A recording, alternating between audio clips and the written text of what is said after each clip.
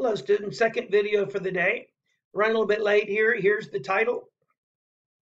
And I'm going through these essays, trying to focus on specific graphs. The last one was on the money market graph, which is, I like to say, is the second most common. I think the third most common is the Phillips curve. In this one, we're going to focus on what Clifford calls the least important graph. You can go ahead and write it in your notes. Go ahead and copy this down. That is the loanable funds graph. I have not found this to be the least important graph.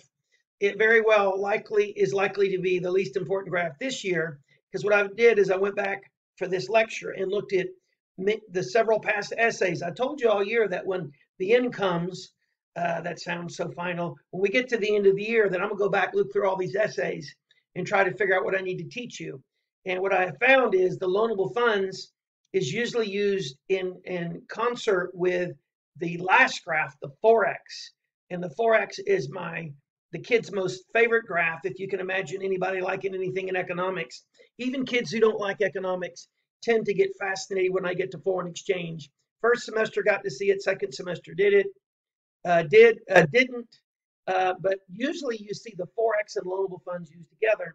And because 4x will not be on your exam this year, it's kind of hard for me to separate these, but I got three good examples. So write this down.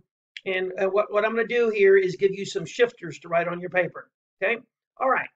I'm not going to give you a whole big long list, but when I have my students do this is DLF. I have them put B for borrowers and put BS, B for borrowers, S for savers. So here's what I want you to write down for your shifters. For DLF, anything that'll make you want to have more or less M1 will cause this line to shift. Remember, M1 being cash checking accounts and traveler's checks. And remember my stupid example about, all right, I'm going to back up here. I'm getting off on the money market. It has been a long day and I'm exhausted. This is the demand for money, okay? I'm sorry. Still thinking of that last video. This is the demand for loanable funds. This is for borrowers, okay? This is not about people holding money. This is for borrowers. So what's going to shift this line is when people want to borrow more money, goes to the right. And when it goes to the left, they want to borrow less money, okay? This is for the savers. So if they're going to save more money, this shifts to the right. And if they're going to save less money, it shifts to the left. And hopefully you're watching what's going on to the interest rate over here. Anyway, write that down for the shifters and let's go on.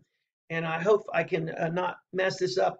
When I listen to these on YouTube, I really wish I had a better voice. I've already been told I have a face made for radio. And I guess I don't have a voice for radio. I have a voice, I think, for silent movies, but unfortunately not the face. Let's go on. All right, 2019 question 3. So you can pause the video and write this if you want. This is short and simple. And there were several, so on your paper, just write 3A. There were several parts to this question, but none of them are going to be on the exam this year. They're all 4X questions. So we'll just use the first one to kind of get warmed up here. So I'm going to tell you what to do. So write 3A and put a loanable funds graph. Okay. So people, and this is ridiculously easy, they increase their saving for retirement. You just take the SLF line and shift it to the right. So do that, and this is either 2 points or 3 points. Usually it's 1 point for setting the graph up right, and the other point for shifting the line. Sometimes it's 3, because when you shift the line, you're actually showing what happens to the interest rate. Now, this year you're not drawing the graphs, but as we have found out, and I'm pretty aggravated about this, you are going to have to answer questions about which line moves in which way. So this would shift the supply of loanable funds line to the right, and that would decrease the interest rate. Okay, moving on. All right. Oh, well, here's what they had in their answer key. All right, let's go on to the next question. 2007, Form B, number 2. And you don't have to write these down. I know I'm not going to post them on Canvas like I did last time, but for those of you overachievers, you can write this down. Every bit of notes you take is good. All right, so set your paper up to have 2, A, B, and C. And on A and B, you're going to draw the graphs. So you can make them small. And for purposes of this exercise, you don't have to put all the labels on there, but just draw the intersecting lines. And let's go through this and try to make this common sense. A, assume that businesses are granted a tax credit on spending for machinery. Now, I have to explain this. Most of you don't even know what a deduction is yet, but when you do your taxes, there's deductions and there's credits. What deductions do is shield part of your money from taxes.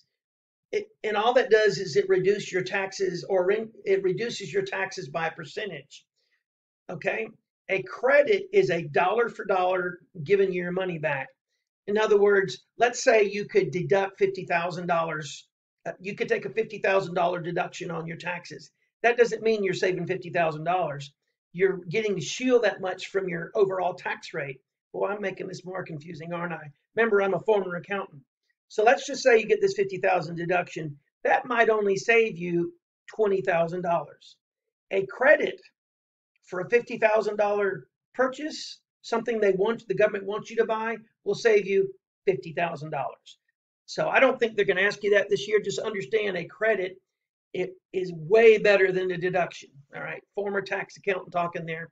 Okay, assume that businesses are granted a tax credit on spending for machinery. So remember, if they buy it's usually solar power. If they buy a solar power machine or something to save us from global warming, what they do is they say, okay, you spend $50,000 on the machine, we're going to give you $50,000 off on your taxes. So businesses are desperate to do this. So they generally don't have the money for all this. How are they going to get it? They're going to borrow it. Notice the key word, borrow. So on this graph, what I want you to do is to take the DLF line and shift it to the right. So these businesses are like, dang, I'm going to go borrow a whole bunch of money. I'm going to get in debt and have to make payments, but I'm going to save a lot of money on this year's taxes. So they're going to go borrow the money to do it. And when the government gives a tax credit, like for stuff to stop climate change, they have a reason that they're doing that. Okay. So what's going to happen is businesses are going to borrow a whole bunch of money. And when that happens is on the ADSRS graph, that AD is going to go up. On this graph, the demand for loanable funds is going to shift to the right, raising the real interest rate. Now, notice on the second one, here's another tax thing. This is odd, but this is from 2007.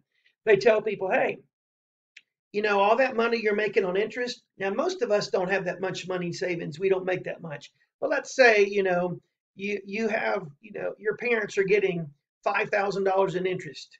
Okay. If they're in a 50% from banks, if they're on a 50% tax bracket, they're having to take of that 5,000 in interest they get from the banks. They're having to give the U.S. government $2,500 in taxes. So here's what the government does. It says, hey, we're going to lower how much tax you pay on the interest you make.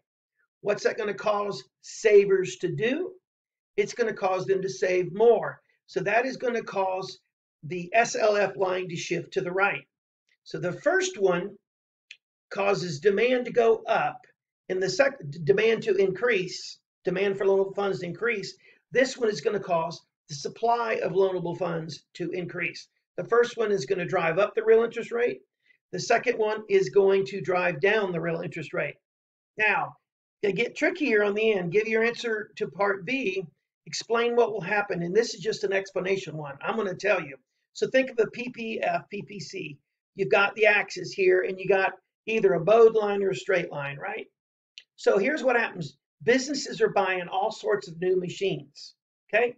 Now, we did this way back with guns and butter and capital and consumption. The better machines businesses have, the more they're going to be able to make. So this country's PPF is going to shift outward. So I imagine this looks ridiculous. Here is the PPF. The entire thing, this curve is going to shift out. So you're going to draw a first one, you're going to draw a second one, and draw an arrow. That's what would happen if you were drawing it. Here they're asking you to explain it. And I'll show you what their words are. Let me see. Well, I'm just going to show you what they wrote. I'm trying to keep this video under 15 minutes because I said I was only going to give you 2 today. But make sure you write this down in your answers. Let's see how the smart people word this, not the rednecks from North Florida. Okay, so there's the first one, as I said. And oh, 3 points.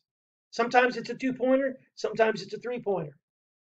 3 points for that. And again, you don't have to draw it this year, but you should note that they're showing this line going up and they're showing interest going up.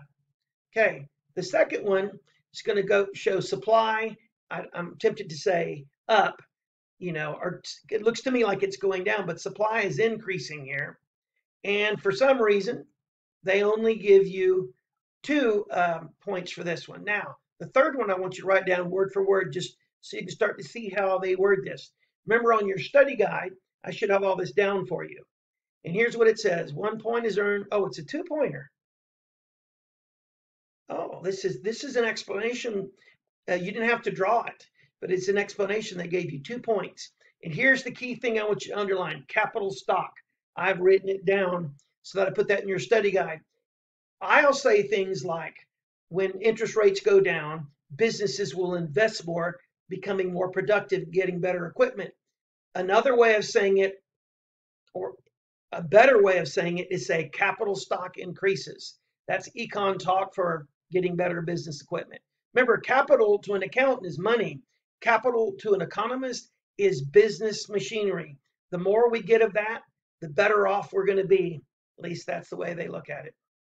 All right. So anyway, our third and final question for the day. You can pause this and write this if you want. It's very similar to the other ones. Okay. All right. So anyway, set this up and leave room for the graph. All right, assume they're at full employment. That means long and short run equilibrium. This is just like the last one. Notice we're seeing a common theme here. If they give you one of these on the exam this year and you can remember this 2 weeks from tomorrow, because it's a Wednesday when I'm doing this, and the exam is 2 weeks from tomorrow, good for you. Assume the economy is currently at full employment. The government reduces the tax rate. This is the same as the second part on the last one. They tell people who are saving, they're saying, hey, that's where the household comes from.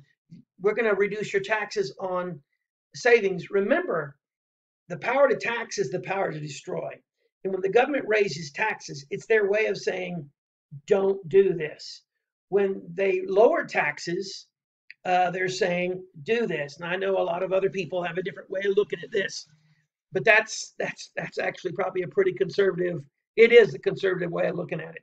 It's also a way an accountant would look at it, and I make no apologies for my educational background. So they reduce the tax rate. What will happen to private savings? It will increase. And so the supply line will shift to the right. And I'm not going to insult your intelligence and do this again, but you should do this on your paper. Take the SLF, shift it to the right. Remember to draw arrows to show what happens to the interest rate. The interest rate is going down, which is probably what the government is trying to do here. Given the real interest rate identified in Part B, what will happen to short-run effect on aggregate demand? Now, this is what's going to happen is, the way I would say it is, as interest goes down, people borrow more money to buy things, but that's not the best way to put it. Here's what you write. As the real interest rate goes down, interest-sensitive expenditures increase, driving up aggregate demand. There you go. What's the long-run effect on potential real GDP? Hint here for you. Real GDP, that straight line, LRAS, is the same as that line on the PPF. In that last question, the PPF shifted outward. What's going to happen here is the LRAS is going to shift out to the right. About to run out of time here, so I'm going to let you see the answers. Okay, so look at this. Okay, and look at the answers. I think I explained it all that way. Remember, you can I'll go back and do this, but you can pause the video. I was going to remind you that this is C plus I plus G plus X minus IM. The I part of this is leaping that way. All right, and here's your answer. That last one. I want you to write this down, and there you see capital formation again. And I want to finish up with 3 of my favorite pictures from the year as I say goodbye to my seniors. This is Jamie Williams. I had her in AP World History and AP Macro, so she's a twofer, and she knows the manatee story, and so she appeared on Dress Up Day with a manatee, and I know we look just alike. One of us is just a little bit taller. Here's the graph.